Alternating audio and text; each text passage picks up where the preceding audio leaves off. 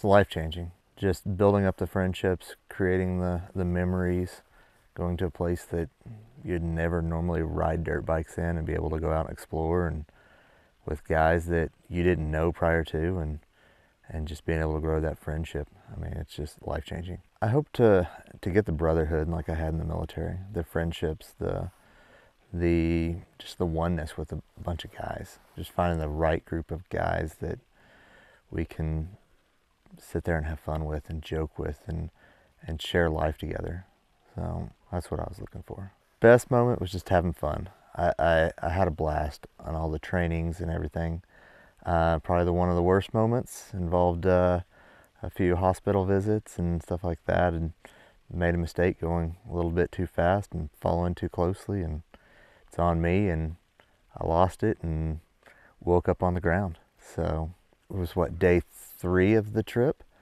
So early on the trip, and luckily we had already gone through all the medical training and everything with the guys. So I took a very hard spill going very, very fast, and the team was there for me. So, and that was the brotherhood that I was wanting. I mean, as I was laying there, I was looking around seeing all my guys, they were taking care of me.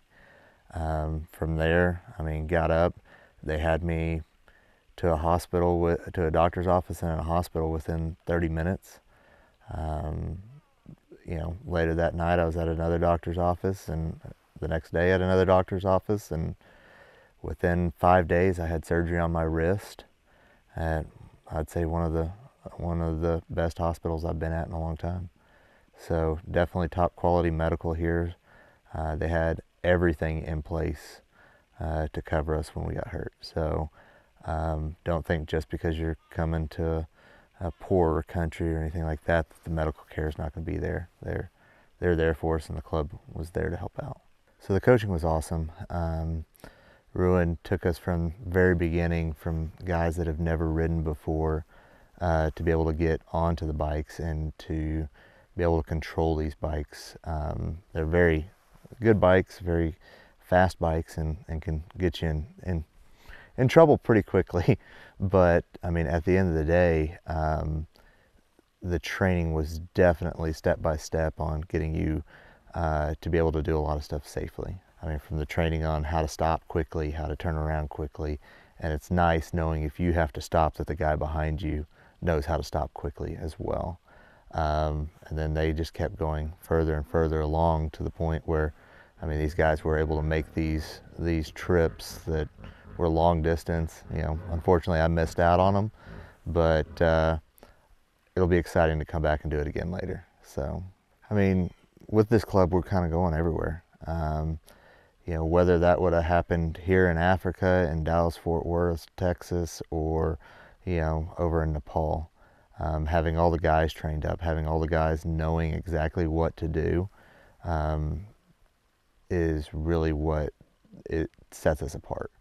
So every guy is trained at the same level of medical care and everything, to where, you know, like I said, for my accident, when I got hurt, I mean, I looked up, all my guys were around me, all of them were checking on me, all of them were making sure that I was okay.